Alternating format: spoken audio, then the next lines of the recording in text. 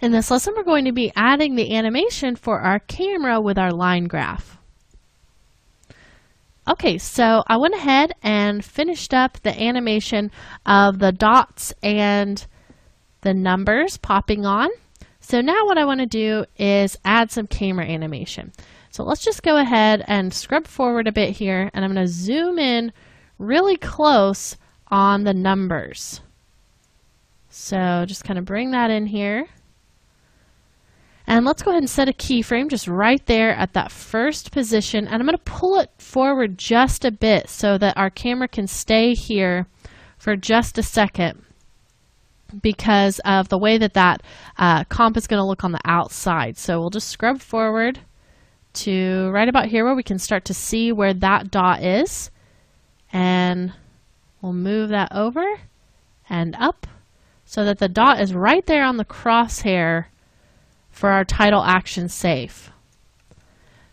So I'm just kind of staggering these a little bit, just a few frames into the animation. So you can see this moves down here. So it's just a few frames into the animation of that 57%. So let's just do maybe 2 frames. So it's almost like our camera's just trying to catch up with it. Then we'll come up to this one, go 2 frames into this, go back up to the camera, and we'll just move this like that, just to be right there in the middle. And it doesn't have to be absolutely perfect, you just want it to be close, but this is going to be moving very quickly. So there's going to be probably quite a bit of motion blur in a moment. And let's just come over to this one. We'll move forward 2 frames. And our camera needs to dip down a little bit to be able to see this one.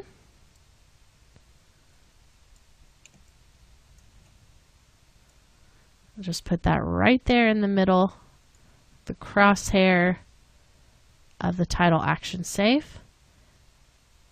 Okay, so that looks pretty good. Now, this is all moving really quickly, and I want to add some motion blur just so you can see how fast that's going to move. So we'll just turn on Enable Motion Blur for all layers, and you can see that's pretty fast. So now once we switch over from this point where the line starts to go a lot more quickly, I want the camera just to kind of zoom back and be able to see the whole thing. So let's pull this back just on our Z value. Just pull that camera back.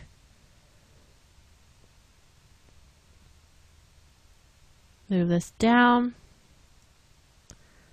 Move it over a little bit. And I'm just repositioning this inside of that title action safe grid. Pull that back a little bit farther. It's still just a little bit too big. Be right in there. And then let's just move this down a little bit. Just like that. So now it's right inside of that box. Perfect. And I'm going to scoot this over a little bit farther to the left than to be right inside that inner box, because we're going to add another small graphic over here on the side. So let's just do a RAM preview, just kind of ending right here. Just hit the N key to trim that work area. And we'll watch this and just see what it looks like. Really, really nice. So now we're able to see kind of all of those happening at once like it was earlier, but we still have that really nice dynamic movement at the beginning. It does appear that worry about global warming is on the rise, but only it does appear that Now, one thing that I would like to kind of take into consideration is at this point I missed that peak animation because of how slowly this is going. So I'm going to pull this back a little bit so that we can see that peak when it hits, because I think that one is really powerful. So we'll just have our camera movement end a little bit sooner than we were thinking it would originally. So just like that. And we can ease into this last movement too. In fact, we want all of the camera movements to have some ease. So let's go ahead and select all those camera keyframes, go up to Animation, Keyframe Assistant, and choose Easy Ease. And then this last one, I want it to be a super slow ease. So we'll grab our graph editor and just pull this handle out. Now let's watch another RAM preview to see how that changed. But only it does appear that worry about global warming is on the rise. Okay, so this looks pretty good. It's probably a little bit too fast right here, just because to get that super slow ease, we have that kind of as an issue. So let's go ahead and go back into the graph editor and just not pull that out quite so far so we don't get such a crazy spike in that speed. We'll just watch this part through one more time just to see that movement. It does appear that worry about global warming is on the rise, but only it does appear that worry about global warming is on the rise. Okay, so I think that that looks pretty good. If you wanted to, you could even come into this keyframe right here and maybe start pulling it back just a little bit more. So that's just going to help to even that out so that doesn't have to be so fast. So it starts zooming out here and then we get a lot more zoom, and that's just not so fast at this point right here because we already have a little bit of that backwards zoom a little bit earlier. Okay, so I think this is looking really good. We've got our camera animation moving really nicely. The timing looks good, and it's moving along really nicely with the layers that have been animated here. Now, one thing I'm noticing is that the line graph doesn't look like it has any motion blur on it, so let's go ahead and switch that on.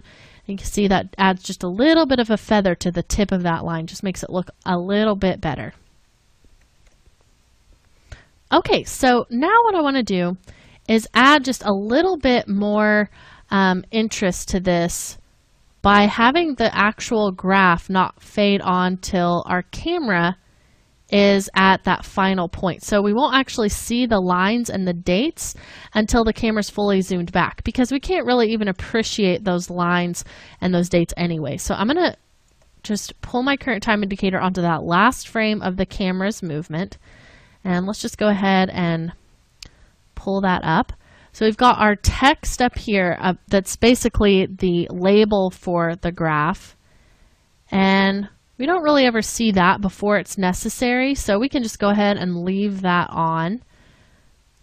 But we will come in here and just down here at the bottom where we've got our dates and our graph, I want those to just be masked on really quickly. So what we can do is just select both of those and we'll pre-comp them so that we can mask them with just using one mask. So I'll go ahead and we'll hit Control-Shift-C and we'll call this line graph dates. Go ahead and say OK, and we can just pull this forward because we don't want it to begin until this point. We'll also turn on our collapse transformation so it's the right size. And then we'll just come in here with our mask rectangle tool. And you want to make sure you have that layer selected. We'll draw a box all the way around all of those values. Then we'll come down here to our mask and just set a keyframe for the mask path. Pull that forward. Then we can grab our selection tool and double click the mask and pull it backwards so that it's hidden until that point. So you can see that's going to slowly start to come out just like that. And let's have this happen maybe a little bit more quickly than the actual line graph. So let's just do this over about 15 frames. So I'll hold Shift and hit page down and pull that forward. Let's have it have a really slow ease in here at the end. So I'll hit F9, go into my graph editor, and we'll pull that handle backwards. Let's just watch your in preview to see this all coming together. It does appear that worry about global warming is on the rise, but only it does. So that looks pretty good. And I think we could add some motion blur to this layer just to make that look a little bit better with that feather. Let's watch that. It does appear that worry about global warming is on the rise, but only it does.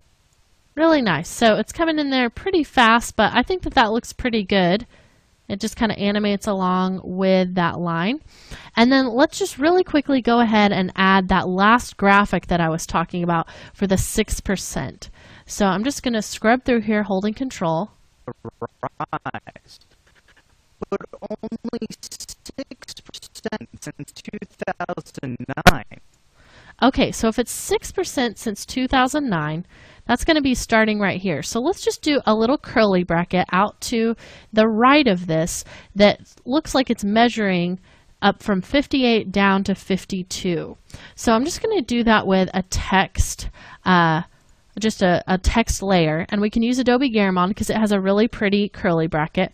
And on my computer, to type a curly bracket, I'll just hold Shift and hit the end bracket key. And then we'll select that, and let's choose that. Let's go ahead and choose that teal blue color. So we'll need to go back out to that main Corel infographic and grab one of our pieces. So that teal color is going to be right there. We'll just do a Control-C to copy that. And then let's just paste it up here at the top. Just like that. Okay, so grab your curly bracket again, eyedropper, and grab that color. So you can see what that looks like. And let's crank that up to bold so it's just a little bit heavier. Then we can make it bigger so you can see what that looks like. Now let's zoom in a bit. And I'm going to have this end right where that 52 is. So let's grab our anchor point and pull it down right there into that corner. Then we can just scale it down so that it's the height of 58. So perfect right there. And then let's just type in a 6% and put this over to the side. So I want it to be close to the same size. So rather than retyping it and needing to size it up, I'll just duplicate that curly bracket layer by hitting Control-D. We can pull this over. And then we'll just overwrite that by typing in 6%. And that's going to be too big, so we'll make it a little bit smaller. And we don't need 400 points of tracking. So I just took that back down to a 0. And maybe make this just a bit smaller still. So it's still a more important number than these numbers here, but you can see it's just not quite as large as it was earlier. And I want to go ahead and animate this on as he says 6%. So let's Control Scrub to hear that. So right there, he's about to say 6%. So we'll have our curly bracket pop on. And let's just do a scale animation. Now, because this isn't at 100%, we can't use our user preset, but we have a pretty good idea of how to set that up. So I'll just trim the layer, hit the S key to bring that up, pull that forwards, take it down to 0 at the beginning, and let's just have this happen over 10 frames. You can see this is a pretty large comp. And let's go back about 3 frames, and we'll take that up a little bit bigger than it's actually going to be. So that's at 68.3. So we get that nice recoil. And I'm not really happy with where the anchor point is now because that's controlling the scale. So I want it to scale out from the middle. So we can just grab that pan behind anchor point tool again and move that up. And let's do the same thing for the 6%. So it's going to scale out from the side, just kind of like the curly bracket, just spit that right out. And we'll have that come on right as the curly bracket is finishing its, or beginning that recoil. So I'll just trim the 6% here, hit the S key to bring up the scale, and we'll do this over 10 frames also.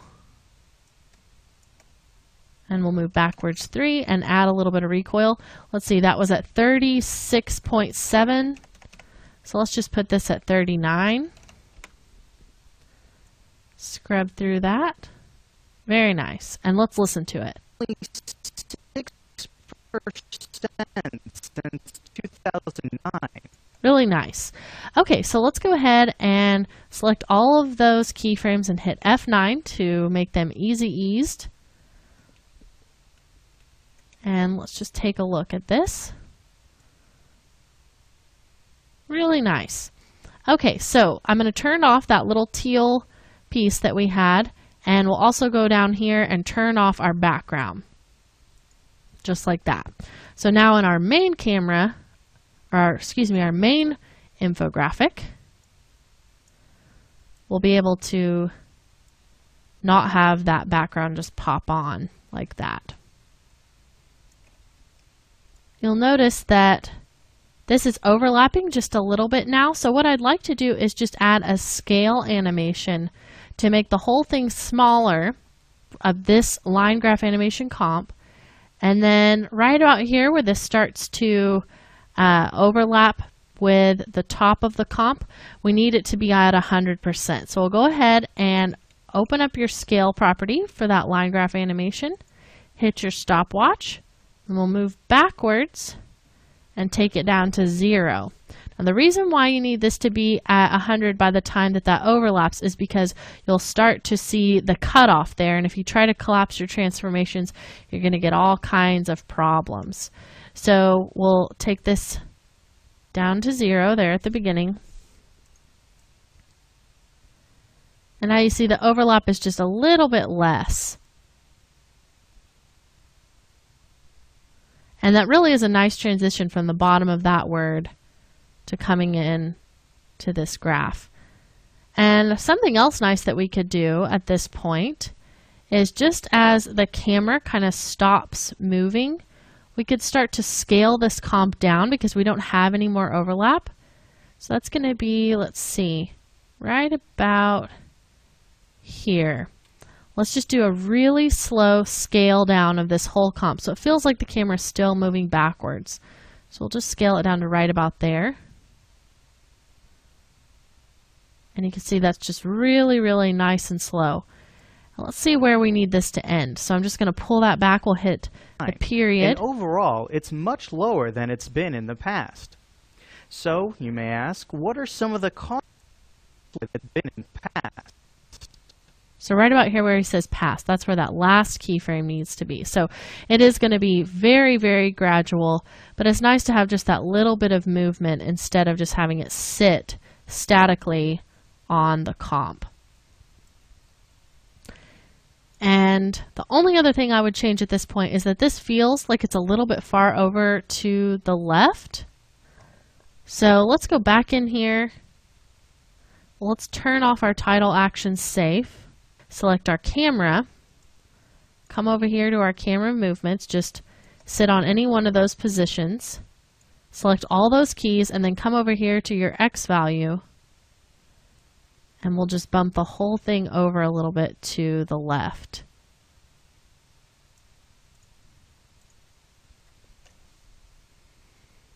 So to fix that, we're just going to come over here to our last camera's last keyframe, and we'll move this over to the right a little bit by dragging the camera position to the left. Let's just pull that out. That looks pretty good. The 6% isn't moving with us, so we probably shouldn't go quite that far. So let's go ahead and come back in here and just tweak that a little bit, just maybe right about there. And then we can grab the 6% and its bracket and just scoot that over. So that's going to probably look just a little bit more balanced on the outside. If we come back out here, that just looks a little bit more centered than what we had before. So really, really easy, just kind of time consuming because you have so many repetitive things to do. But overall, I think this turned out really nicely. And in our next lesson, we're going to transition from this graph to our question, which is kind of the next thing he says about what's being done to, what causes the damage overall to these coral reefs. So then we'll go into kind of some of those reasons. But the next thing we need to do is just get that question text on our comp. So we'll learn how to do that in our next lesson.